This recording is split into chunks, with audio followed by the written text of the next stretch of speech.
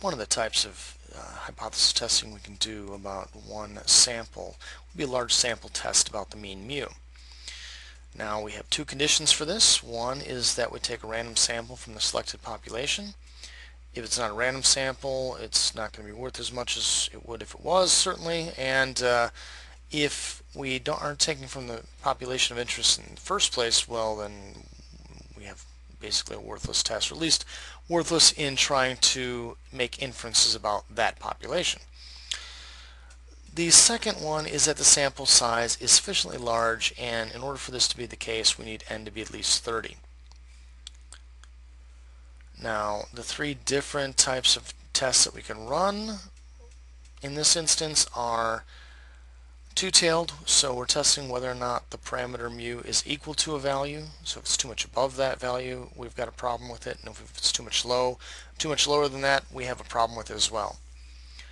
A left-tailed test, we're only interested if the value is lower than the proposed value. So if we're trying to see if people are studying enough for say a test or a class they're in, and we believe that they're studying less than 8 hours a week, we make the alternative hypothesis mu is less than 8, whereas the null is, of course, mu equals 8. So if we find that students aren't studying enough, then we will reject the null, and we'll do what we have to do with that.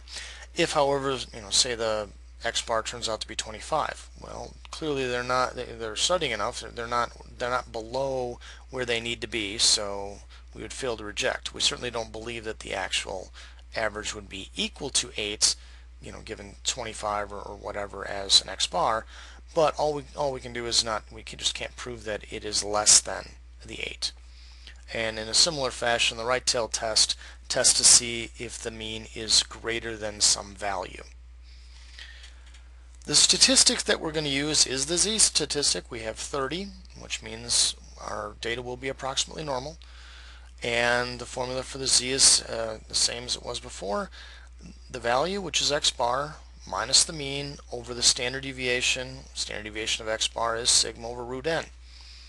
If we don't have sigma, we can certainly substitute S for it. Here's an example. So say we have a random sample of 100 observations from a population with a known standard deviation of 60. And that sample mean was 110 from the 100 people. So we're going to do two tests. One is a right-tailed test, where we determine if the value is greater than 100, and alpha will be 0.05. And we'll use the same alpha for part B, where we do a doesn't equal, so we're doing a two-tailed test. Alright, I've set up a couple Z charts here. For this one we're going to do part A, and for this one we're going to do part B. So our right-tailed test will be over here. So the test statistic is going to be the same for both. I've calculated it by just putting in the values, and it comes out to 1.666, or about 1.67 will be fine. Now, alpha is 0.05, so the entire level of alpha must be on the right side. So as you can see here, it's greater than, it points to the right. We're going to try to find that. So since the entire level of alpha goes to the right, I've got two options. I can take the inverse norm of 0.95 to get the value, or I can take the inverse norm of 0.05, find the left side value, and just put it over on the right. I will do the latter. So the inverse norm of 0.05 comes out to be negative 1.645, so the positive side will be 1.645. So Z of alpha equals 1.645. So let's set up our threshold. So 1.5 is about here, so maybe it's about right here.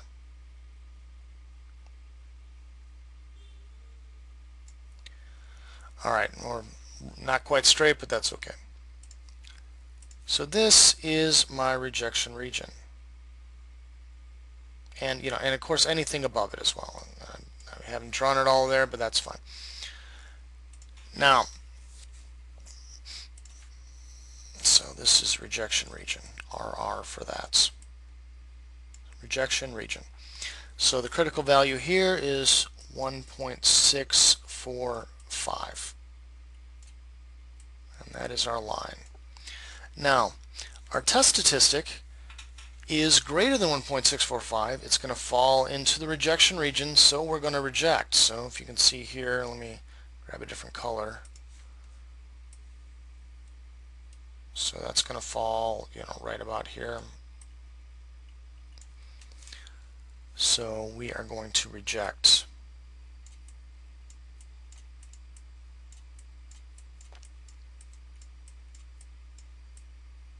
All right.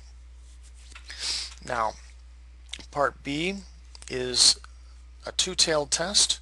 So much like the confidence intervals, we're going to take alpha, cut it in half. So alpha over 2 is 0.025. So now we're going to take the inverse norm of 0.025 and find each of the critical values. There will be 2.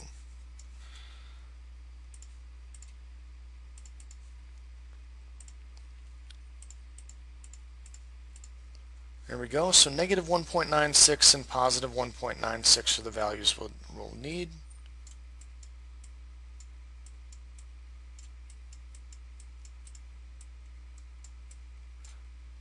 So there you go. All right. So let's come up with those. 1.96 is very close to 2, so right about there. And there. So that gives us 2 rejection regions. There we go. So this is a rejection region, and this is a rejection region. Now our value doesn't change. All right, our value 1.67 is the same as it was before, but now it doesn't quite make the threshold. Our 1.67 falls right about here, which is not quite in the rejection region. So in this case, we fail to reject.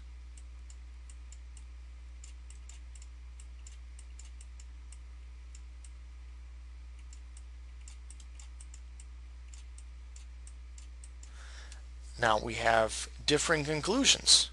We run 2 different tests, and we have different conclusions. That's simply because this area is 5%, and this area is only 2.5%. And we'll get into p-values in a little while, and I'll show you how that's going to relate to these.